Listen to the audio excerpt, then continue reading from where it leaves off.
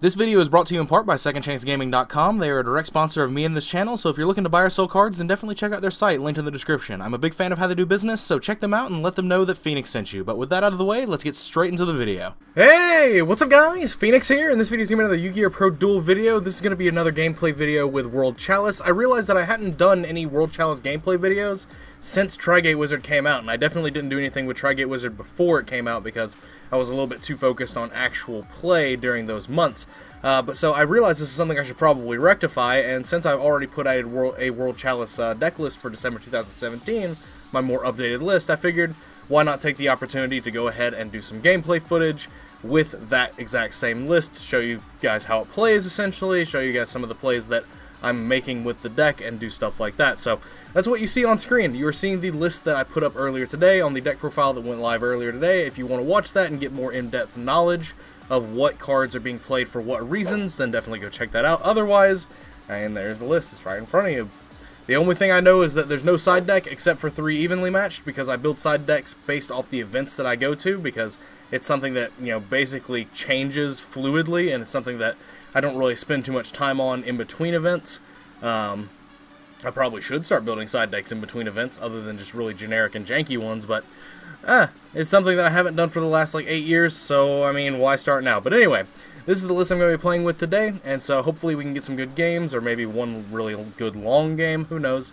Depends on what is going to be available to me on the Yu-Gi-Oh! Pro Percy servers that I'm about to jump straight into. So, let's not waste any more time right here, since you guys should know what you're in for in terms of this deck, and let's just jump straight into the first, possibly only game. So, let's get straight into it. Alright, so I have no idea if this is going to be something that I'm capable of using. I'm basically going to be filming games, and whether or not I can keep the recording or not is going to be the dictator.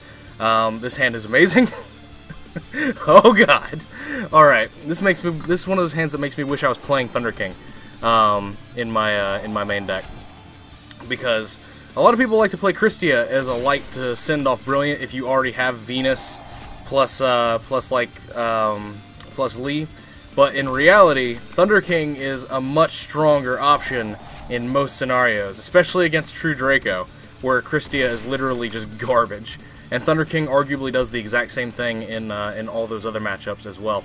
I'm just going to go for the standard Venus plus Exodius play. I'm going to save the Brilliant Fusion until later. Or do I even go ahead and... Should I go ahead and use it just because I can reset? Maybe. I don't know. We'll play it by ear, see how it goes. But so we'll go with these two into this. Do the play into Ebe with these two. And then I can go into my Aurum, and then I can play my Brilliant Fusion. So we'll just do it like that. So yeah, Aurum here off of these two. I'm not going to use my Lee, because I want to save that for later use. So we'll do this here. Yeah, I'm just going to save the Brilliant Fusion. I really actually don't need it, so I don't really care. Just being completely honest with you, I don't actually need it, so I don't care. If I draw the Lazuli, then sucks to suck. I still drew 3 other cards. But so we'll use these into an Imduk, into a Lee, or into an Ebe with these two. And then Imduk with this. And then I'll be able to go into a Proxy Dragon, summon Ningirsu, special this, draw 3, and then search. So that's fine for me. I think that's a fine play. It's one of the simplest combos to do, so might as well do it when it presents itself, right? It also plays around Droll and Lockbird. If you summoned this and you got like Droll and Locked, that would suck. That would 100% suck for you. But if you're able to do this freely, like straight away, and keep the Lee after you use the Lee off of this Ningirsu summon, then what you're able to do there is you're able to draw 3 cards and then trigger Lee, and then your opponent, if they have Droll and Lock, then that's when they hit you, and all they do is cancel out a Lee search. Whereas if they Droll and Lock you on the Lee search and you can't draw 3 off Ningirsu, then that sucks. I drew the Lazuli. Oops. I haven't even had this Kyoto Waterfront active the entire time. I suck at this game. But so what I'm going to do is I'm going to add World Legacy World Chalice here. I've got 2 Kyotos now. I could have literally searched Gamma Seal a long time ago. I just stopped thinking for a second. for more than a second, actually, I think you'll find. But these two can go into my thing over here. Yeah, I'll go into a firewall with these two over here.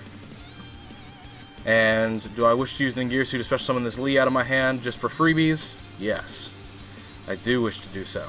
So I'll summon this Lee here, and now I can trade this up for an Ingirsu, or I could trade it up for...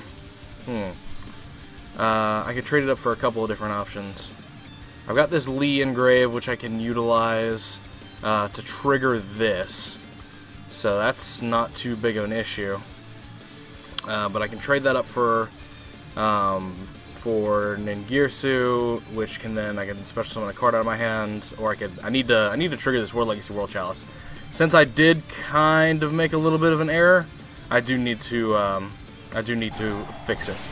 So I'm going to do that by doing this to summon this, and then the Lee will send this to grave, which will then summon World Legacy World Chalice's effect. Yes, please.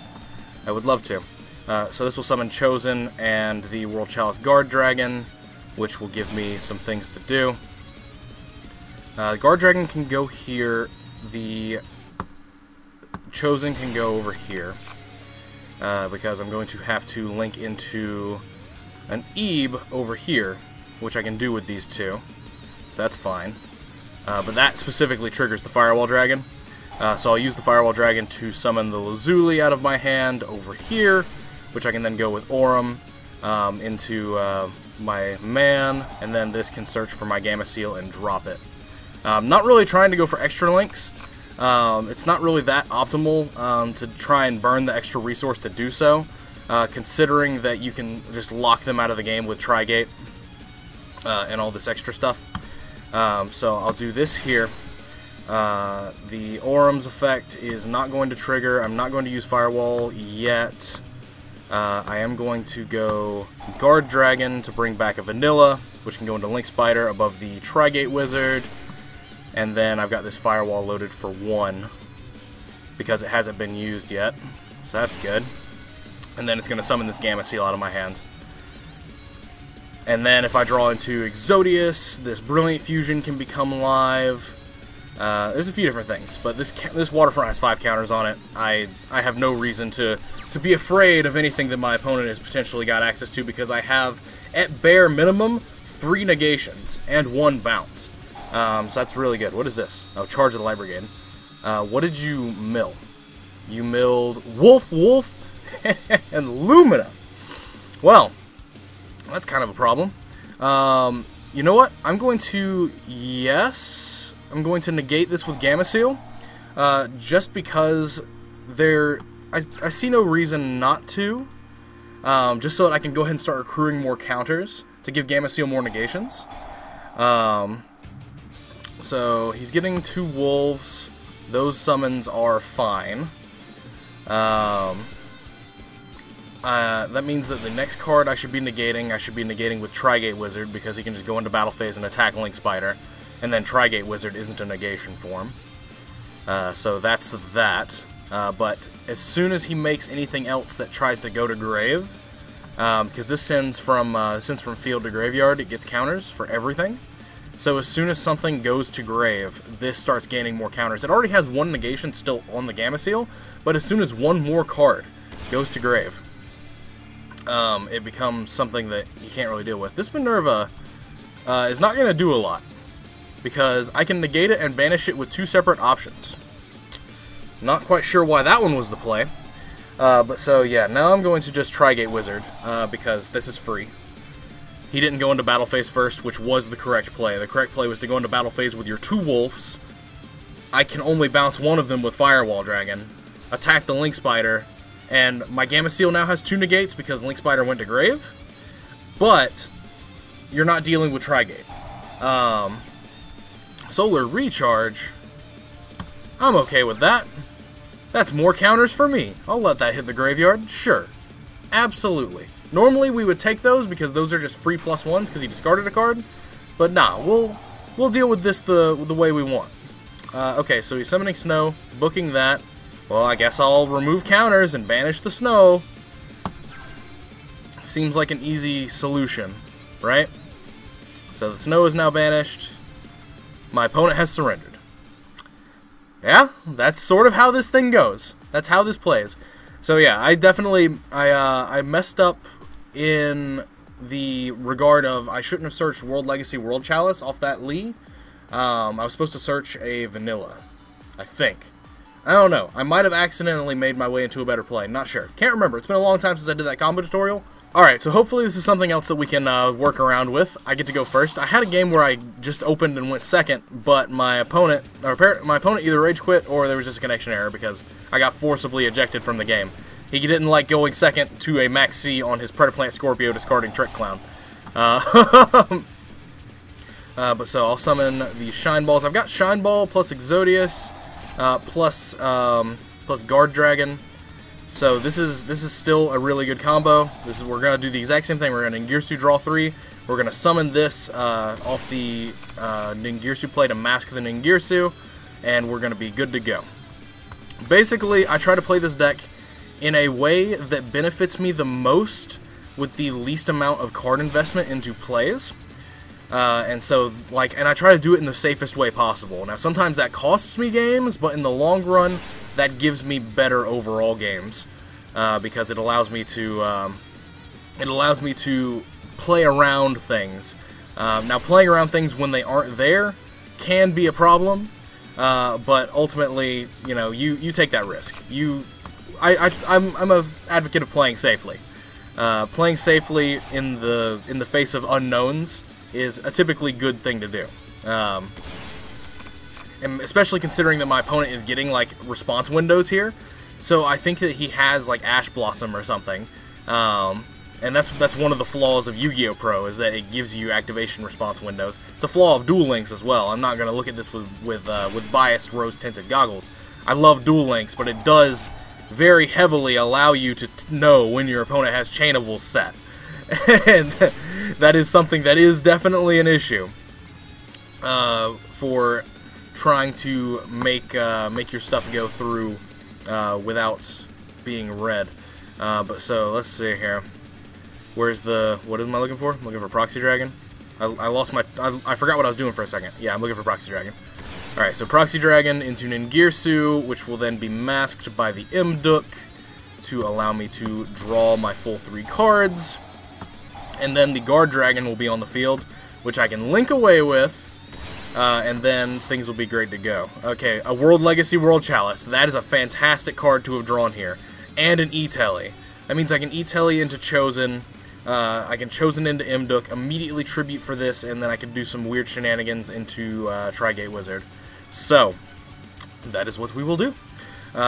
So, what I'm going to do is I'm going to make my Firewall Dragon first, utilizing these 2 cards over here. I don't have access to Kyoto Waterfront, which is a kind of scary situation to be in. But these are the kind of situations where you will extra link in this case. But so I'm going to activate this to summon a Chosen from my deck. There's the Ash Blossom. All right. Well, that actually changes a fair amount. So I'll just do this to go into. Okay, my opponent has surrendered because I still have plays. But the play that I'd go into from here is that I use this to bring back my Shine Ball here. I make an Imduk here. I tribute said Imduk for World Legacy World Chalice. And then I use Aurum to pop World Legacy World Chalice to bring back my Ningirsu. And then World Legacy World Chalice triggers, summoning Lee and another monster from my deck in these 2 available zones. Which then allows me to search off the Lee. And so then I still have 2 World Chalice monsters in my hand because I have this plus whatever monster I add with Lee. So like yeah, this play string was way too good for me, and my opponent was playing a 60-card deck. Strange. But anyway, we'll go in for one more. I'm able to combo off in these. I'll go in for one more. Fuck it. For the sake of full transparency, what I'm doing is I've got a timer set on my phone, and every time I start and finish a game, I stop and start the timer so I know how long the video will be, because looking at the recording time of what I've been recording on OBS, that's drastically longer. So I'm going to activate this Brilliant Fusion, and I'm going to send Lee and send Lazuli. My opponent has an Ash Blossom. Why am I running into everybody playing 60-card decks today? This is the third person I've run into, and it's the second person that I've gotten on film.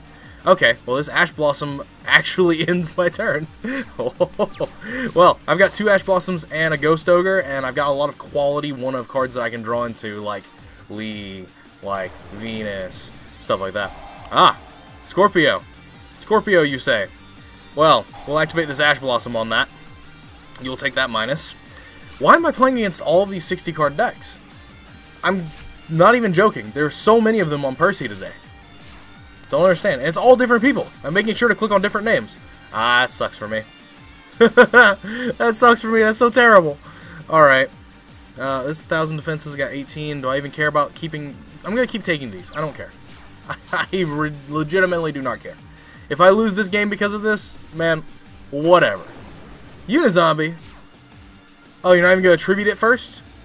You're playing around the Ash Blossom? How strange. Oh, wait, no, this isn't Solitaire. I'm losing my mind, in case you haven't noticed.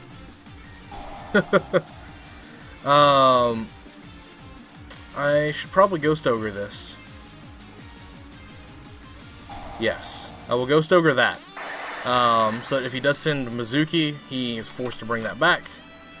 And then in that case, he can't send again. So he's stuck at discarding a card out of his hand to make it a higher level, or just not. Okay, yeah, he's just not. Good. Venus! Baby boy, there you are. Well, I guess not baby boy. Baby girl, there you are. There you is! Now, as long as I don't get Ghost Ogred. No, even if I get Ghost Ogred, this is fine, because I'll make the Shine Ball into an Imduk. I can then tribute. Well, you just turned that Ash Blossom into a burn spell.